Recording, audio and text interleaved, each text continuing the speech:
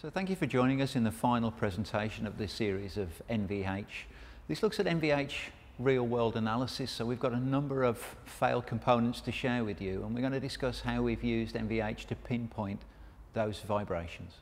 The first example of where NVH can be an incredibly powerful, intuitive tool came about quite by accident.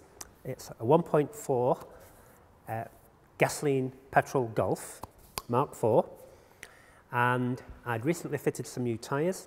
I had no reason to believe there was an issue with this vehicle, but we were doing some R&D, and during a test drive, I noted that there was a particular issue with an E2 variation in vibration. It wasn't consistent. It seemed to be particular at a certain engine speed, and you'll see from the graph we're going to have a look at in a moment that the gear ratios, engine speed, road speed, gear ratios, final drive were all entered, so we knew exactly what load speed range the vehicle was at. And you can see this rather high E2 event. So Steve, perhaps we can have a look at this. Frank, I got there, you 46 miles per hour, 2,700 RPM. The interesting thing for me here is if you look at engine speed and road speed, it's pretty consistent. There is very, very little change. But at a particular point, E2 seemed to pick up. Now, I was quite puzzled by this because the vehicle was quiet, no vibration I was aware of, no issues. The only issue I was aware of with the vehicle was a diagnostic trouble code relating to EGR flow. And it hadn't been an issue with performance, but it was a hard fault. We couldn't clear it. And I didn't relate the two things. So what we then did was, I thought, well, it's twice the frequency. If we look at the frequency of this event at E2, the engine was running around, for simplicity, around 50 hertz. The E2 event was nearly double that value, around 100 hertz. I was thinking, what is running at twice the frequency of the crankshaft? And I thought, well, it's got to be an ancillary. It's got to be something on the front end. So then returning to the workshop, we then did some visual examination. And to be honest, what I found really shook the foundations of my belief, because it was a critical fault whereby the timing belt guide had separated from the pulley. So the pulley is here. This guide had actually separated and, for want of a better word, was hovering in no man's land within the belt chamber. Additional to that, we did find a bearing, an excessive bearing noise from the serpentine belt guide. So that certainly was adding to some of the vibration and noise. Because we'd lost the guide, the belt was able to drift and come in conflict with the timing case cover and the back of the engine, separating part of the belt material. And that belt material then embedded itself on the tension pulley. And you can see here that there are indiscriminate lumps of rubber is the best way to describe it. Some are more aggressive than others. Now, my conclusion to this is we've found the cause of the problem. So why is it that this vibration, this E2 event, appeared to be more prevalent at a certain speed? And I put that down to resonance, where perhaps the effects of the belt depositing on this pulley, coupled with the effects of the bearing that was in the process of failing with this pulley, those two forces add together, produce this peak.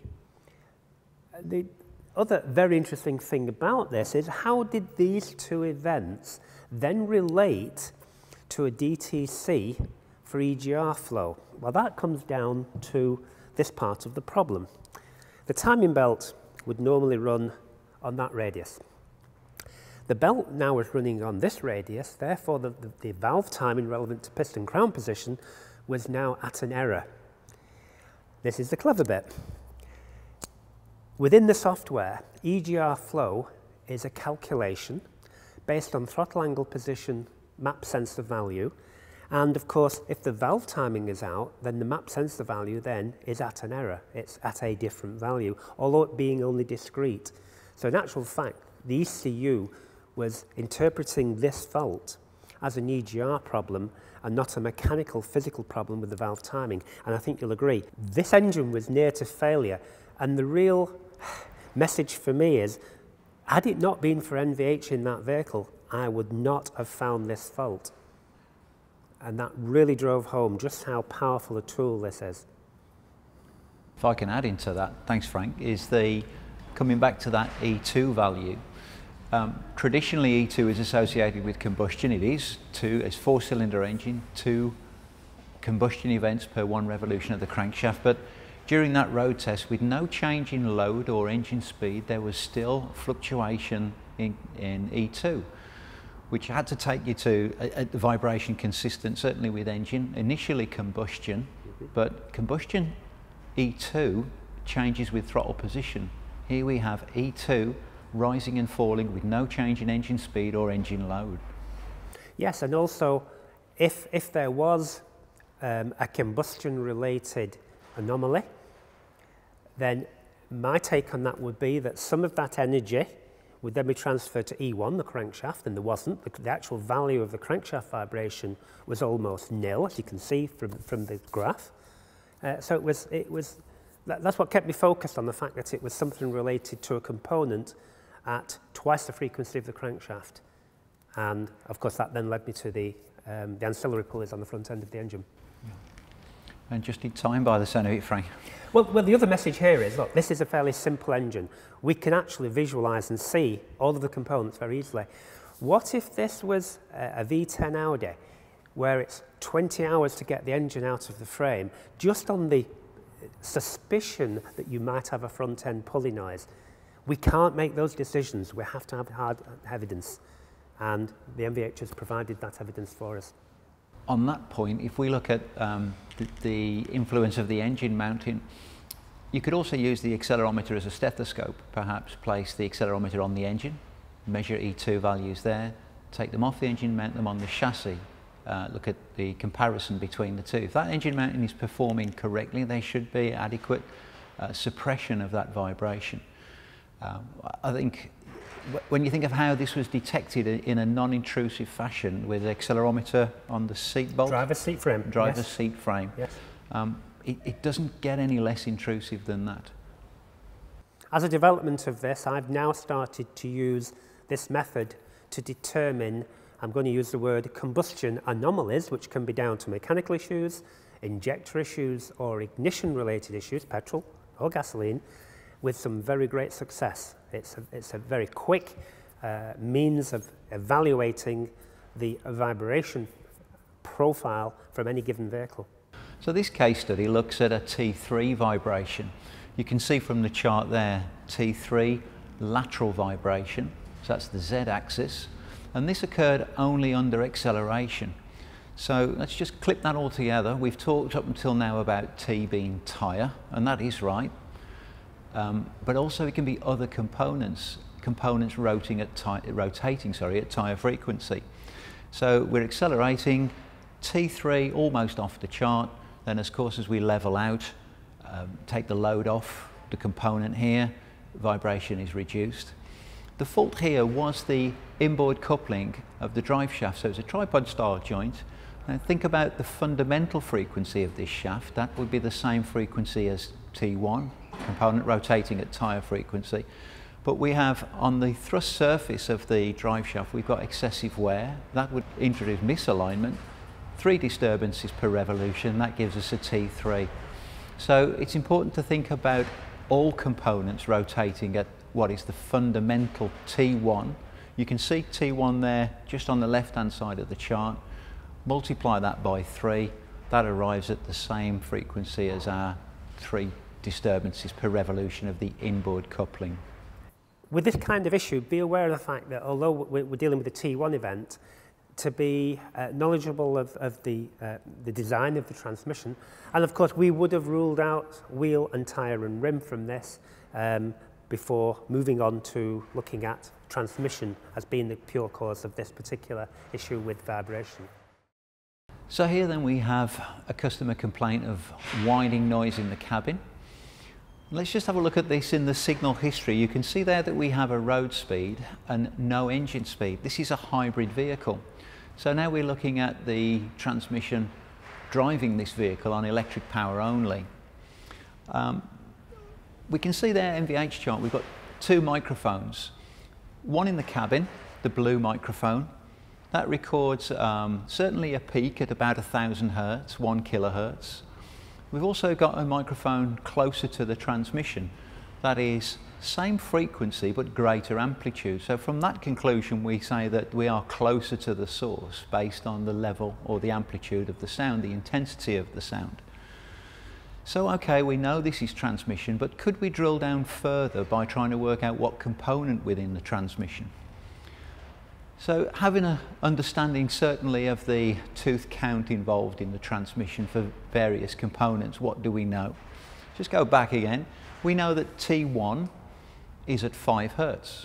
So with that knowledge we know rotation there of in effect what is the crown wheel, that is T1.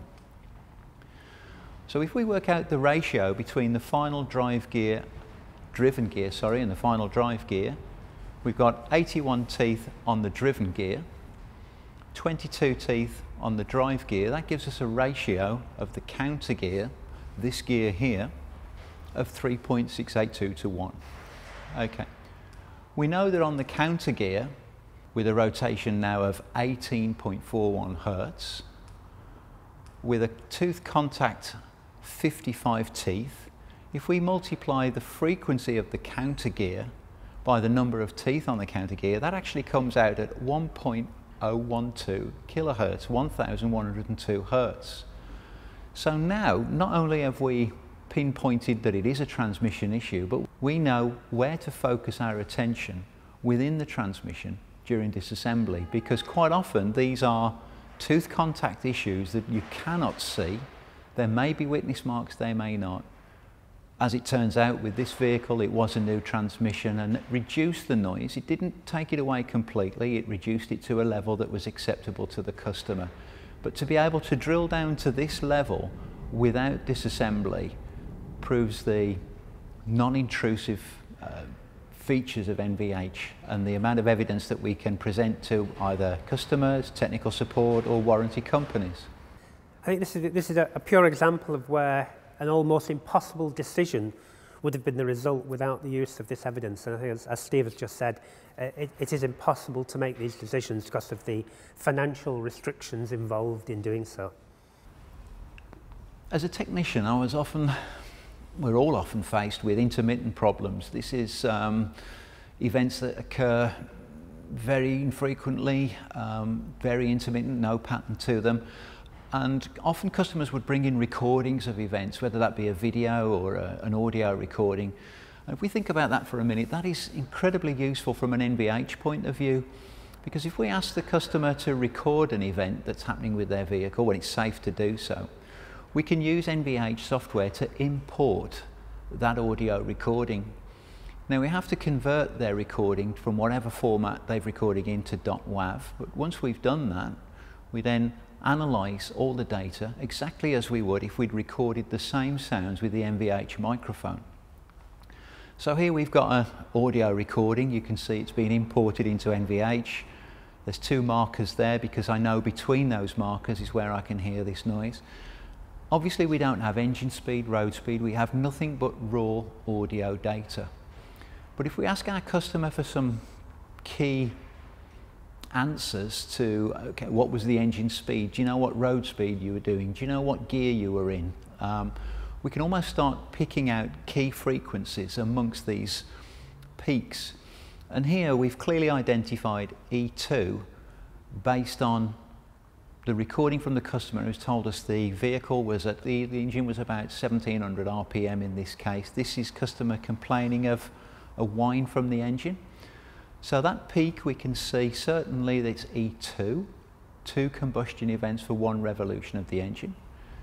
Well, E2 is twice engine speeds. We cut that in half. We can determine from this what their engine speed was. We can also determine that peak at E2. Now, is that an offending frequency? It's unlikely, but the key information here is we've been able to capture the audio.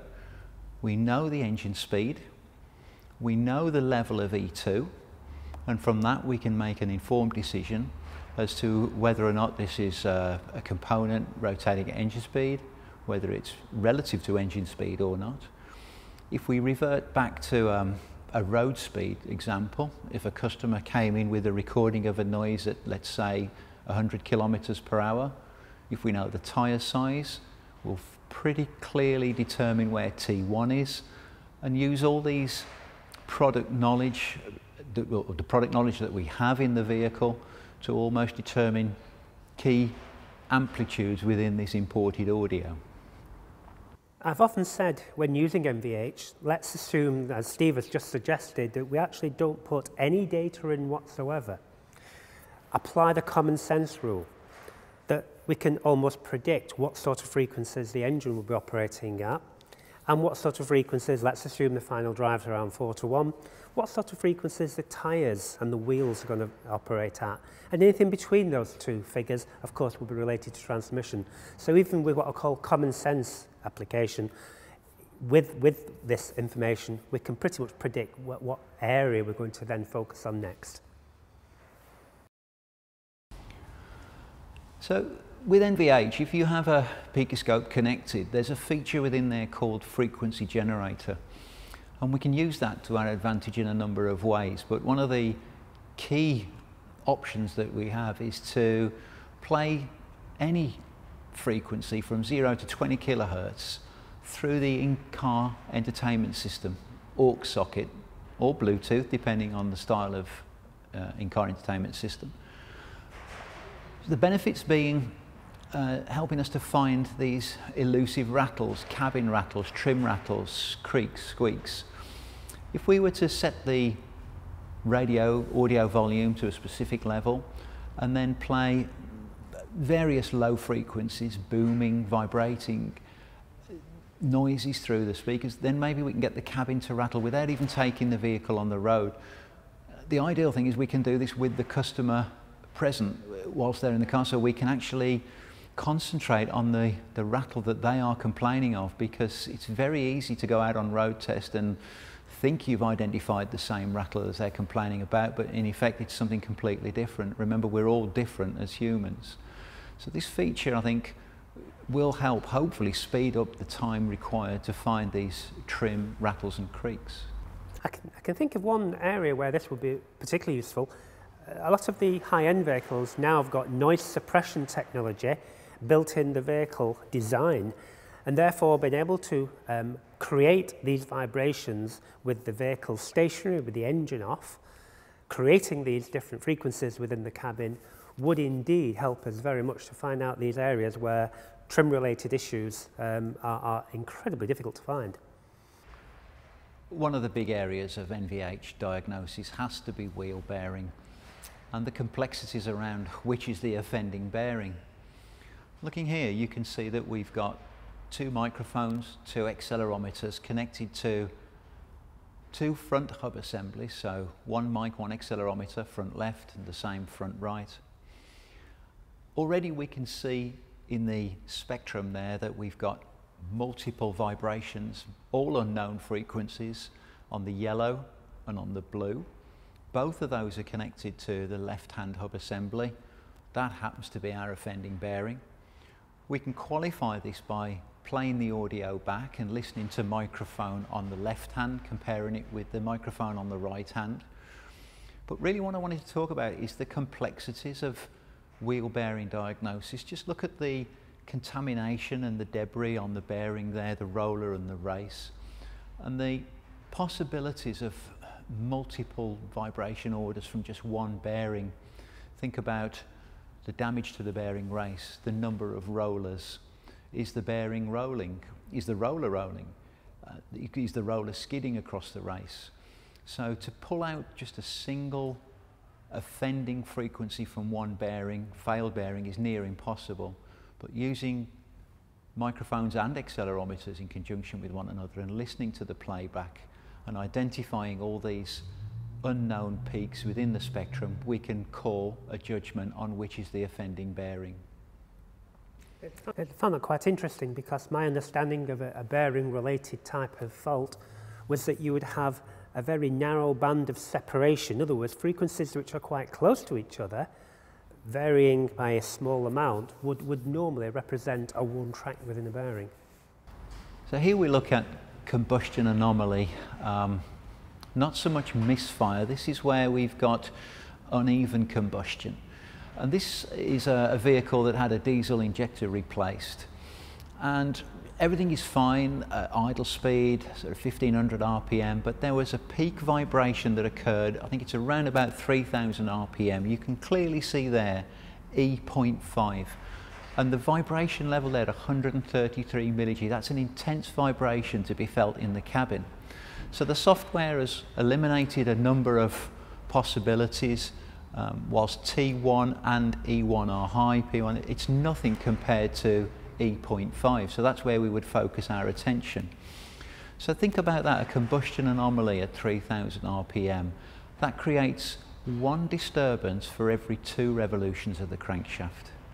So 1 divided by 2 revolutions, E.5. And that's a key peak vibration order to remember, because the majority of E.5 vibrations are related to combustion anomalies. Yes, it could also be components rotating at half engine speed, but think about when this occurs. This was during load, 3000 RPM, and clearly an unavoidable E.5 displayed in the spectrum. At the same time, we could feel the vibration in the cabin. I find this kind of data incredibly valuable because we often use the word misfire in inappropriate ways. Today we have a lot of issues relating to very serious engine damage because of incomplete or inefficient combustion. And combustion is, in effect, energy being imparted onto the piston crown, petrol or gasoline, and to be able to monitor this very simply from the driver's seat frame is absolutely an incredible tool for a first look, first choice tool when dealing with smooth running issues, as I say, petrol or diesel. So for further information, we've got picoauto.com, case studies, the software is available there for free. Remember, the software has PicoScope and Pico Diagnostics, which has our NVH software. The YouTube channel for multiple videos, not just NVH, but there are NVH videos there. And the Automotive forum, where we have a section dedicated to NVH, amongst other running conditions for vehicles. I'd like to begin the conclusion to this presentation with my greatest thanks to Steve. I think his knowledge of this subject is incredible. I've enjoyed working with Steve. I've learned an awful lot during this video myself, and I hope you've shared in that knowledge.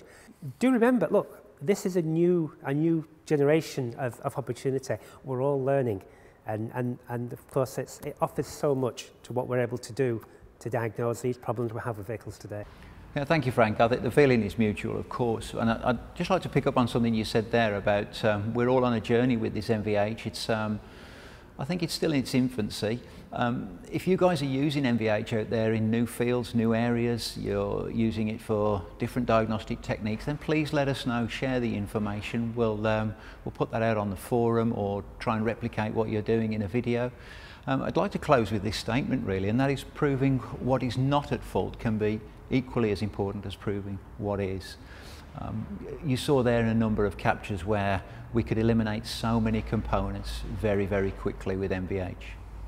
From me, Frank Massey, thank you for joining me. I look forward to seeing you again in the future.